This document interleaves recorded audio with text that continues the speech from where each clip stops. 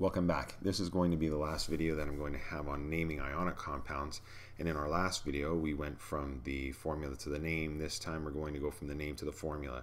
Now there's something that we need to pay particularly more attention to whenever we go from the name to the formula, and that's in making sure that we balance our charges and make sure that our compound itself is electrically neutral, that the number of positive, that the positive ion balances out with the negative ion, so our charges have a total net value of 0. So we're going to jump right into this, and we're going to take a look at silver carbonate first.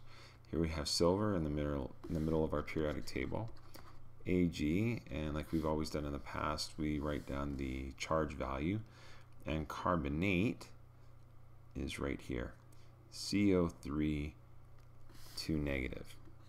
CO3 2 negative. Now the only thing we have to deal with when we look at polyatomics is that these two together, the CO3 together, has a charge of -2. So again, when we carry on, we're going to know that we need 2 positive charges to balance out the 2 negative charges.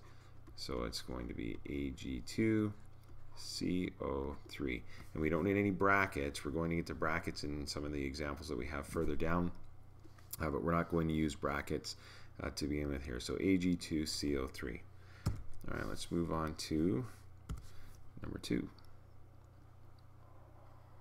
Potassium hydrogen phosphate. So we have potassium here.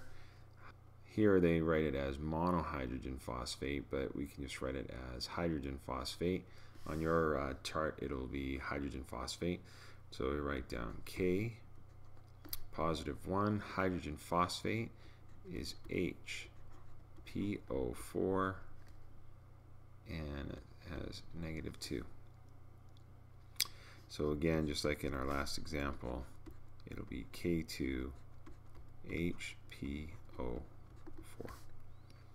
Okay, and again, I know that it's a little bit difficult with the pen that I'm using, but we have to make sure that when we write these, all capital letters are actually capital letters. We can't have a small letter in here.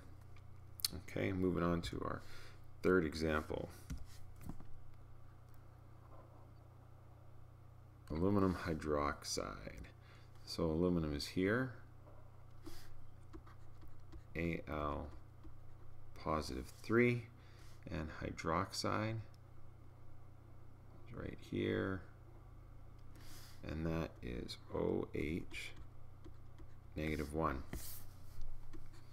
This is when we're going to use a bracket, because we need 3 total negative charges to balance out the aluminum. So it's going to be AlOH, and we're going to group our bracket, or surround our compound, our polyatomic ion, with a bracket, so that we end up with it's this whole ion that carries the -3 charge. So we have to make sure that we do not write it OH3. That would be incorrect. Okay, we need to use a bracket to make sure that we do that. Okay, to make sure that the charges are balanced properly. Okay, there's our fourth one. Sodium hydrogen carbonate. Okay, so sodium is here.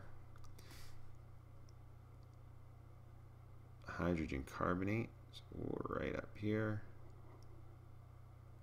And our charge on sodium, Na +1, and here it's HCO3 negative. So our charges are going to balance out. That gives us NaHCO3, and then we're finished with that one. That one worked out quite nicely. And our last one, calcium acetate. So calcium has a charge of +2. Acetate, it's a long chemical formula there. So we have Ca2 positive, and then acetate, CH3COO, and that is negative. And don't worry why the carbons are written in two different places here, or the oxygens are written in two different places. Don't worry about that right now. Okay, and so when we write this, we're going to go Ca bracket CH3COO, and we're going to put a 2 down here. So again, we use this bracket to show that the entire ion itself, okay, this negative ion has a charge of -1, and we need 2 total ions to balance that out. So again, do the practicing here. Just practice, go through a lot of repetition, get used to where things are in the table of polyatomic ions. And again, don't worry about memorizing things, but be familiar with where they are and where they're located in the periodic table, and you'll do fine. See you in class.